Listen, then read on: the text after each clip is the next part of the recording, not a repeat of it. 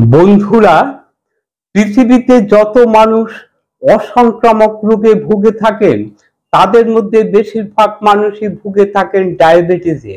আপনারা জানলে অবাক হবেন, Boston university of medical centre তাদের বেশ কিছু গবেষণায় জানিয়েছেন বিশ্বের যত মানুষ ডায়াবেটিসে ভুগে থাকেন তাদের মধ্যে 50% ডায়াবেটিস রোগীরাই ভুগে থাকেন সেক্সুয়াল ডিসঅর্ডার ইরেকটাইল ডিসফাংশনে।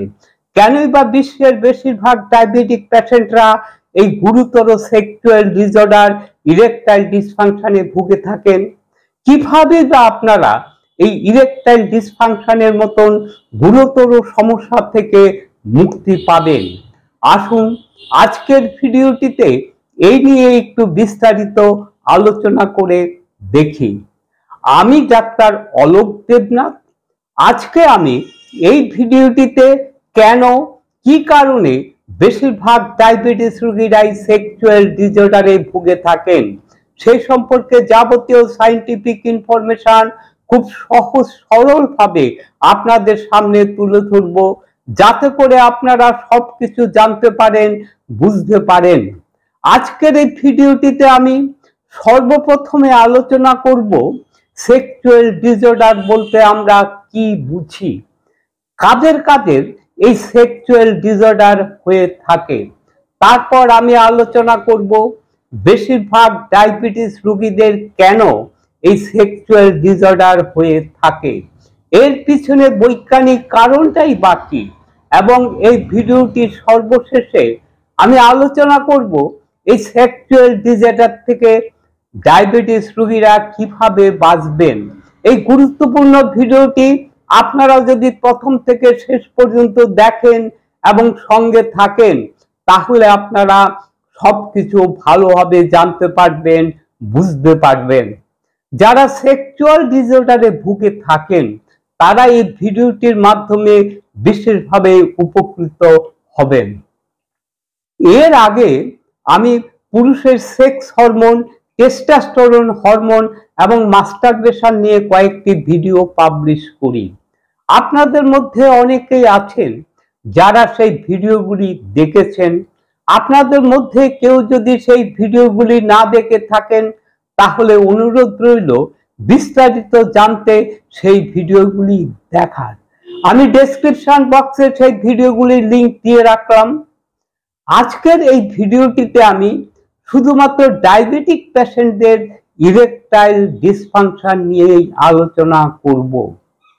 দেখুন, সহজ কথা সহজ করে বলা খুব সহজ না, আবার এই বিষয়টি যদি হয়ে থাকে মেডিকেল সায়েন্সের জটিল বিষয় তাহলে তো বিষয়টি মোটেই সহজ না। তাহলে আমি চেষ্টা করব বিজ্ঞানের এই জটিল বিষয়গুলিকে আপনাদের সামনে খুব সহজ সরল ভাবে বুঝিয়ে বলার। প্রথমে আমরা একটু আলোচনা করে দেখে নেই সেক্সুয়াল ডিসঅর্ডার বলতে আমরা কি বুঝি। সেক্সের ইচ্ছা, আকাঙ্ক্ষা এবং চাহিদা কমে যাওয়া, সেক্সের পারফরমেন্স কমে যাওয়া, আবার সেক্স পারফরমেন্স করতে গেলে পেনিসের ইরেকশন বা দৃঢ় না হওয়া, যেটাকে আমরা বলে থাকি ইরেকটাইল ডিসফাংশন। আবার কিছু কিছু ক্ষেত্রে প্রিমেচুর ইরেকশন বা ঠিকঠাক ভাবে শক্ত না হওয়া, প্রিমেচুর ইজাকুলেশন বা শীঘ্র পতনের মতন সমস্যা। আবার সেক্স লিবিডো, যেটাকে আমরা যৌন সুখানুভূতি বলে থাকি, সেটাও কমে যাওয়া। আপনাদের মধ্যে অনেকে আছেন যারা মনে করে থাকেন এই সেক্সুয়াল ডিসঅর্ডার এই বিষয়টি কেবলমাত্র পুরুষদের ক্ষেত্রেই ঘটে থাকে। না বন্ধু, বিষয়টি এরকম নয়। এটি মহিলাদের ক্ষেত্রেও হয়ে থাকে। পুরুষ এবং মহিলা উভয়ের ক্ষেত্রেই এর বহিঃপ্রকাশ ভিন্ন ধরনের হয়ে থাকে। পুরুষদের ক্ষেত্রে যেমন পেনিস ঠিকভাবে ইরেক্ট না হওয়া, শক্ত না হওয়া, আবার মহিলাদের ক্ষেত্রে দেখা দেয় ড্রাইনেসের সমস্যা, যেটাকে বলা হয়ে থাকে ভ্যাজাইনাল ড্রাইনেস। আসুন এখন আমরা একটু আলোচনা করে দেখি বেশিরভাগ ডায়াবেটিস রোগীদের ক্ষেত্রেই কেন এই সমস্যাটি দেখা দেয়, এর প্যাথোফিজিওলজিক্যাল কারণগুলি বা কি। বিশ্বের বহু গবেষণায় দেখা গেছে ইরেকটাইল ডিসফাংশন একটি নিউরোভাস্কুলার সিস্টেমের ডিজিজ। ব্লাড ভেসেলস পেনিসের যেখানে রক্ত সাপ্লাই করে সেখানে যদি কোনো প্রবলেম থাকে, যদি ব্লাড ভেসেল ঠিকভাবে প্রয়োজনীয় রক্ত সরবরাহ করতে পারছে না, তাহলে ইরেকটাইল ডিসফাংশন হতে পারে। অথবা ব্রেন থেকে সেক্স সিগন্যাল পেনিসে যাওয়ার যে নার্ভাস সিস্টেম সেখানে যদি কোনো প্রবলেম হয়ে থাকে তাহলেও ইরেকটাইল ডিসফাংশন হতে পারে। বাস্তব অবস্থা হচ্ছে দুর্ভাগ্যবশত বেশিরভাগ ডায়াবেটিস রোগীদের ক্ষেত্রে ডায়াবেটিসের জন্যই এই দুটি সিস্টেমই ক্ষতিগ্রস্ত হয়ে থাকে। আপনার ব্লাড ভেসেলও ড্যামেজ হতে পারে, আবার আপনার নার্ভাস সিস্টেমও ড্যামেজ হতে পারে। আপনারা সকলেই জানেন আমাদের শরীরে যে রক্তনালীগুলি আছে সেই রক্তনালীগুলির ভিতরের যে লেয়ারটি রয়েছে যেটিকে বলা হয় এন্ডোথেলিয়াল লেয়ার, সেই এন্ডোথেলিয়াল লেয়ারই নাইট্রো অক্সাইড তৈরি করে থাকে। এই নাইট্রো অক্সাইডের একটি গুরুত্বপূর্ণ কাজ হচ্ছে আমাদের রক্তনালীগুলিকে প্রসারিত রাখা, ফ্লেক্সিবল রাখা। এই জন্য নাইট্রো অক্সাইডকে বলা হয়ে থাকে ভেসোডাইলেটর।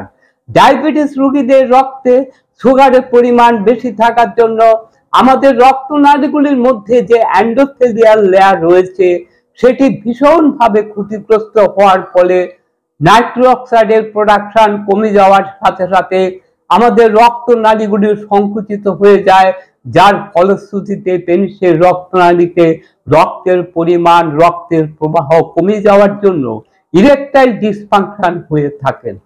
এখন আমি আলোচনা করব এমন একটি বিষয় নিয়ে যা বেশিরভাগ চিকিৎসকদের কাছে অজানা। এটি একটি এন্ড প্রোডাক্ট। ডায়াবেটিস রোগীদের রক্তের অতিরিক্ত গ্লুকোজের সঙ্গে প্রোটিন এবং ফ্যাটের কম্বিনেশনের ফলে এই এন্ড প্রোডাক্টটি তৈরি হয়ে থাকে, যেটিকে বলা হয় অ্যাডভান্স গ্লাইকেশন এন্ড প্রোডাক্ট বা AGEs, যা আমাদের এন্ডোথেলিয়াল সেলের এবং নার্ভ সেলের দুটোকেই ড্যামেজ করে থাকে, যার ফলশ্রুতিতে ডায়াবেটিক পেশেন্টদের পেনিসে রক্ত চলাচলের ফ্লো কমে যাওয়ার সাথে সাথে ব্রেন থেকে পেনিসে যে সিগন্যাল আসার কথা সেটিও ক্ষতিগ্রস্ত হওয়ার ফলে ইরেকটাইল ডিসফাংশনের সাথে সাথে সেক্স লিবিডো বা যৌন সুখানুভূতিও কমে যেতে থাকে। সাধারণত ইজাকুলেশন হওয়ার পর বীর্য বা সিমেন পেনিস থেকে বাইরের দিকে ফোর্সফুলি ছিটকে বেরিয়ে আসে। এই বীর্যটা কোনোভাবেই ইউরিনারি ব্লাডারের মধ্যে যেতে পারে না, কারণ ভিতরে একটি স্ফিংটার বা ভালভ থাকে। ডায়াবেটিক পেশেন্টদের স্ফিংটার এবং ভালভগুলো দুর্বল এবং ড্যামেজ থাকার জন্য অর্গাজমের সময়ে অর্থাৎ বীর্যপাতের সময়ে বীর্য বাইরে বেরিয়ে না গিয়ে ইউরিনারি ব্লাডারের মধ্যে চলে যায়। এটাকে বলা হয় রিট্রোগ্রেড ইজাকুলেশন বা ড্রাই অর্গাজম। এই রিট্রোগ্রেড ইজাকুলেশন হলে কি কি সমস্যা হতে পারে? 1 নাম্বার, বীর্য বাইরে বের না হয়ে ইউরিনারি ব্লাডারে চলে যাওয়ার জন্য ইনফার্টিলিটি হবে, অর্থাৎ সন্তান উৎপাদন হবে না। 2 নাম্বার, অর্গাজমের যে স্যাটিসফ্যাকশন সেটি পুরোপুরি হবে না, কম হতে পারে, ডিসস্যাটিসফ্যাকশন হতে পারে। 3 নাম্বার, ফিমেল পার্টনারের ডিসস্যাটিসফ্যাকশন হবে। মহিলাদের চূড়ান্ত স্যাটিসফ্যাকশন বা চরম তৃপ্তি ভাজাইনাতে উষ্ণ বীর্যপাতের পরেই হয়ে থাকে, সেটির অভাবে ডিসস্যাটিসফ্যাকশন হবে। প্রসঙ্গক্রমে বলে রাখি, যাদের প্রোস্টেট গ্ল্যান্ড অপারেশন করা হয়েছে তাদের ক্ষেত্রেও এই ঘটনাটি ঘটে থাকে। আবার ডায়াবেটিসের রোগীরা শারীরিক সমস্যার জন্য বিভিন্ন ধরনের মেডিকেশন, বিভিন্ন ধরনের ওষুধপত্র, তাদের সুগারকে নিয়ন্ত্রণের জন্য, কোলেস্টেরলকে নিয়ন্ত্রণের জন্য, উচ্চ রক্তচাপকে নিয়ন্ত্রণের জন্য খেয়ে থাকেন। বিশেষ করে বেটা ব্লকার জাতীয় ওষুধপত্র, এই ওষুধপত্রের জন্য তাদের সেক্সুয়াল ডিসঅর্ডার হয়ে থাকে। বেশিরভাগ ডায়াবেটিস রোগীরাই তাদের কোলেস্টেরলকে নিয়ন্ত্রণে রাখার জন্য স্ট্যাটিন জাতীয় ওষুধপত্র খেয়ে থাকেন। আপনারা জানেন কি, যারা নিয়মিত স্ট্যাটিন জাতীয় ওষুধপত্র খেয়ে থাকেন তাদের প্রত্যেকেরই 100% ক্ষেত্রেই ইরেকটাইল ডিসফাংশন হয়ে থাকে। এই স্ট্যাটিন জাতীয় ওষুধপত্র খাওয়ার ফলে তাদের শরীরে পুরুষ সেক্স হরমোন, টেস্টোস্টেরন হরমোনের প্রোডাকশনটাই কমে যায়, যার ফলশ্রুতিতে দেখা দিয়ে থাকে নানান ধরনের সেক্সুয়াল ডিসঅর্ডার। আপনারা সকলেই জানেন টেস্টোস্টেরন হরমোন হচ্ছে পুরুষের সেক্স বা যৌন হরমোন। আমি এর আগে আমার অনেক ভিডিওতে এই টেস্টোস্টেরন হরমোন নিয়ে বিস্তারিত আলোচনা করেছি। এই ভিডিওটিতে টেস্টোস্টেরন হরমোন নিয়ে বিস্তারিত আলোচনা করব না। শরীরে টেস্টোস্টেরন হরমোনের পরিমাণ কমে গেলে sex drive, sex desire, erectile dysfunction থেকে শুরু করে শীঘ্র পতন, সেক্স লিবিডো সবকিছুই কমে যায়। এমনকি শুক্রকীট তৈরির পরিমাণ, শুক্রকীটের সংখ্যা, শুক্রকীটের গুণগত মান, শুক্রকীটের মোটিলিটি সবকিছুই কমে যায়। আপনারা সকলেই জানেন, বৈজ্ঞানিকভাবে এটি প্রমাণিত, ডায়াবেটিসের আসল কারণ ইনসুলিন রেজিস্ট্যান্স। ইনসুলিন রেজিস্ট্যান্স হলে ডায়াবেটিস যেমন হয়, তার সাথে সাথে শরীরে টেস্টোস্টেরন হরমোনের পরিমাণও কমে যায়। এই টেস্টোস্টেরন হরমোনের পরিমাণ কমে যাওয়ার জন্যই দেখা দিয়ে থাকে ডায়াবেটিস রোগীদের নানান ধরনের সেক্সুয়াল ডিসঅর্ডার। তাই টেস্টোস্টেরন হরমোন কমে যাওয়ার একটি বড় কারণ হচ্ছে ইনসুলিন রেজিস্ট্যান্স। এতক্ষণ ধরে আলোচনার মধ্যে দিয়ে আমরা বুঝতে পারলাম কেন অধিকাংশ ডায়াবেটিস রোগীরাই এই সেক্সুয়াল ডিসঅর্ডারে ভুগে থাকে। এখন লাখ টাকার প্রশ্ন হচ্ছে, যে সমস্ত ডায়াবেটিস রোগীরা এই ধরনের সমস্যায় ভুগছেন, তারা কিভাবে এই ধরনের সমস্যা থেকে মুক্তি পাবেন? যেহেতু অধিকাংশ ডায়াবেটিস রোগীরাই এই ধরনের সেক্সুয়াল ডিসঅর্ডারে ভুগে থাকেন, তাই সর্বপ্রথমে তাদের ডায়াবেটিসকে কন্ট্রোল করতে হবে, অর্থাৎ রক্তের সুগারকে নিয়ন্ত্রণে রাখতে হবে, রক্তের HbA1c 6 থেকে 7 মধ্যে রাখতে হবে। আমি আগেই আলোচনা করেছি, ডায়াবেটিসের আসল কারণ ইনসুলিন রেজিস্ট্যান্স। আবার ইনসুলিন রেজিস্ট্যান্স হচ্ছে একটি রিভার্সেবল ডিজিজ। আপনারা যদি ইনসুলিন রেজিস্ট্যান্সকে রিভার্স করতে পারেন, তাহলে ডায়াবেটিসকে নিয়ন্ত্রণের সাথে সাথে টেস্টোস্টেরন হরমোনকে বাড়ানোর মধ্যে দিয়ে সেক্সুয়াল ডিসঅর্ডার গুলিকেও দূর করতে পারবেন। বেশিরভাগ ডায়াবেটিস রোগীদেরই ওজন বেশি থাকে। যে সমস্ত ডায়াবেটিক পেশেন্টদের উচ্চতা অনুযায়ী ওজন বেশি, তারা অবশ্যই তাদের ওজন কমাবেন। বিভিন্ন গবেষণায় দেখা গেছে, তারা যদি অতিরিক্ত ওজন কমাতে পারেন, তাহলে ডায়াবেটিস নিয়ন্ত্রণের সাথে সাথে সেক্সুয়াল ডিসঅর্ডার থেকেও মুক্তি পাবেন। আমি আগেই আলোচনা করেছি, ডায়াবেটিস রোগীদের রক্তে গ্লুকোজের পরিমাণ বেশি থাকার জন্য ডায়াবেটিস রোগীদের রক্তনালীগুলির মধ্যে যে এন্ডোথেলিয়াল সেল রয়েছে, সেগুলি বিশেষভাবে ক্ষতিগ্রস্ত হয়ে থাকে, নাইট্রো অক্সাইড তৈরি করতে পারে না। আপনাদের নাকের দুপাশে যে নেজাল সাইনাস রয়েছে, সেই নেজাল সাইনাস থেকেও প্রচুর পরিমাণে নাইট্রো অক্সাইড তৈরি করতে পারেন। আবার আপনারা ব্রেথ হোল্ড করার মধ্যে দিয়েও নাইট্রো অক্সাইড তৈরি করতে পারেন। আপনারা যদি ভামরির মতন কিছু প্রাণায়াম করেন বা ব্রেথ হোল্ডের কিছু প্রাণায়াম করতে পারেন, তাহলে খুব সহজেই আপনারা আপনাদের রক্তের নাইট্রো অক্সাইডের পরিমাণকে বাড়াতে পারবেন। আপনারা যে কোনো অ্যাডিকশন থেকে বিরত থাকবেন। মদ্যপান এবং ধূমপান আপনাদের জীবন থেকেই বাদ দেবেন। ধূমপানের মধ্যে যে নিকোটিন রয়েছে, সেই নিকোটিন আপনাদের রক্তনালীগুলিকে ভীষণভাবে ক্ষতিগ্রস্ত করে থাকে, রক্তনালীর স্থিতিস্থাপকতা নষ্ট করে, রক্তনালীর এন্ডোথেলিয়াল সেলগুলিকে ক্ষতিগ্রস্ত করে, নাইট্রো অক্সাইডের উৎপাদন ভীষণভাবে ব্যাহত করে। তাই আপনারা অতি অবশ্যই এই অ্যাডিকশন থেকে বিরত থাকবেন। ডায়াবেটিস রোগীদের সেক্স রিলেটেড সমস্যা থেকে মুক্তি পাওয়ার এবং ডায়াবেটিসকে নিয়ন্ত্রণে রাখার সবচেয়ে কার্যকরী উপায় হচ্ছে ব্যায়াম বা এক্সারসাইজ করা।